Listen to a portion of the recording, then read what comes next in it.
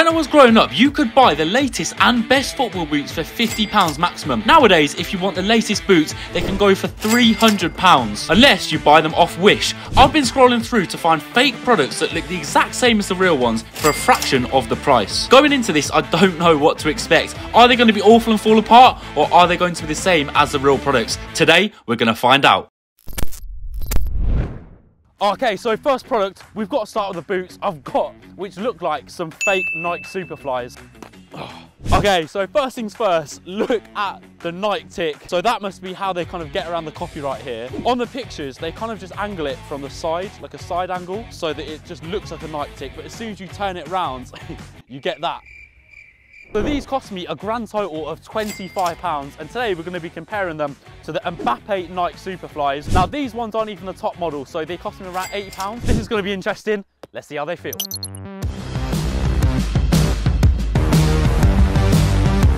So boots on and they felt really nice. They're quite light and are actually really comfortable. They even come with the same socks on the top of the boot, which make them really easy to get into. And honestly, if I was blindfolded, I would not be able to tell the difference.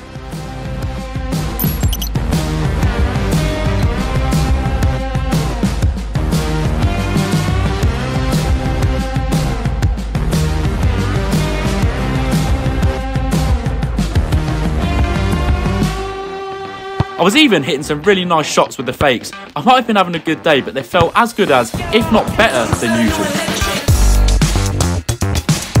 Oh.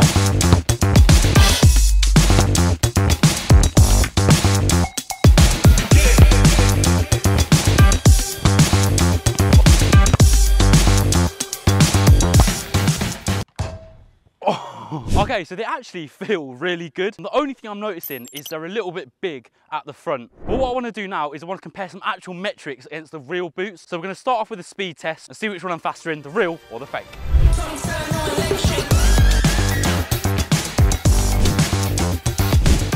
So I did 3 speed tests, and over the 3 I was faster in the real ones by the tiniest amount, but there was barely any difference. So overall, the fakes don't have any issues in this department either. Feeling like Mbappe.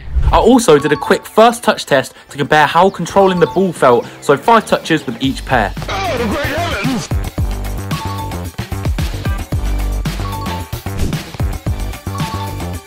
Oh, the great heavens!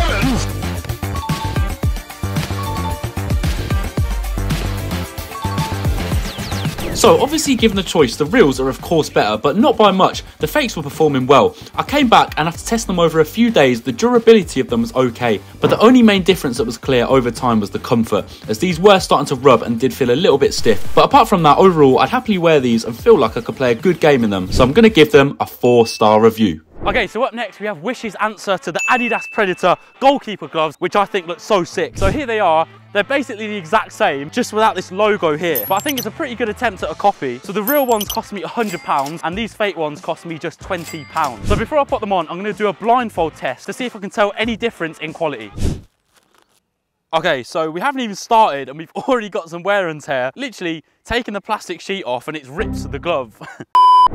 Okay, so I don't know which ones are being handed here first. It's the left one. Oh, okay. No. Oh, there we go. Okay. Yeah, I mean, these feel nice. Yeah, they feel nice, good grip. Next ones, please. Okay. They literally feel the exact same. Same fit, same grip. I honestly could not tell you the difference. So I moved on to a grip test and there wasn't too much in it, but the fake gloves actually just edged it. And moving on to some handling and shot stopping, they felt good. They didn't hurt my hands or anything. The padding felt the same. Now obviously I'm not a goalie, so I might not notice the finer details, but from an outsider's perspective, I honestly did not feel a difference, and they look sick as well. I absolutely hate playing in goal. Again, the only problem could be the durability, but overall I'm giving these a strong 4.5 stars. So up next we have a fake Premier League football. So this is a replica of the 2016 Nike Auden ball used for the Prem. I couldn't actually get my hands on the real version of this, as you can only get them second hand now and they go for around £500 compared to Wish's price of just £10. So instead we're just going to be comparing it to one of the latest real Nike Premier League footballs. So I'll pump that up all the way. Is that a size 5? To me, that's a size, I don't know what size it is. It looks like a size 3. Already points off the board for that. So I started off with a bounce test, which the fake ball was behind in, and also a weight test where the real one came in a bit heavier at around 600 kg compared to the fake at just over 500 kg.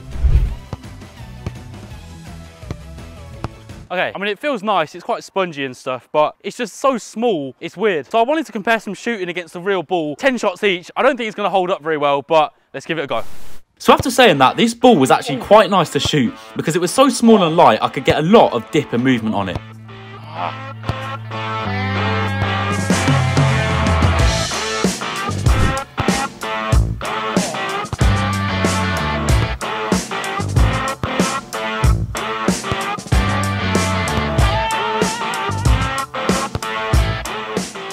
So as you can see, both footballs did have similar accuracy, but if you're buying a ball, you just don't want it to be this small. So for this reason, I've got to give it 2 stars.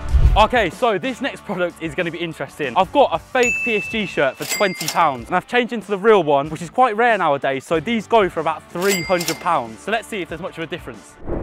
Okay, so to me, that looks really good. I think the only thing missing is the Jordan logo here on the right. Obviously, it seems like that's how they all get around copyright. But then again, they've even included a PSG tag. So I don't know how legal that is, seems a bit dodgy. Just looking at it as well, it says XL. I mean, I ordered a medium, but we'll see how it fits. It's even got Neymar on the back, comes with that as well. And I thought I just ordered the shirt. I didn't know it comes with the full kit. So point awarded for giving the whole kit, point deducted for it coming in the wrong size.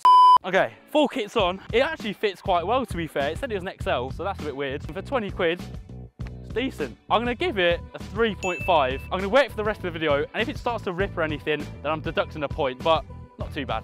Okay, now the last one is probably the craziest one of the video. I've even managed to get my hands on a fake Louis Vuitton football. You guys know that I tested the real thing out in my first video, and I wasn't too keen on it for £5,000. So let's see if this thing is any better for £15.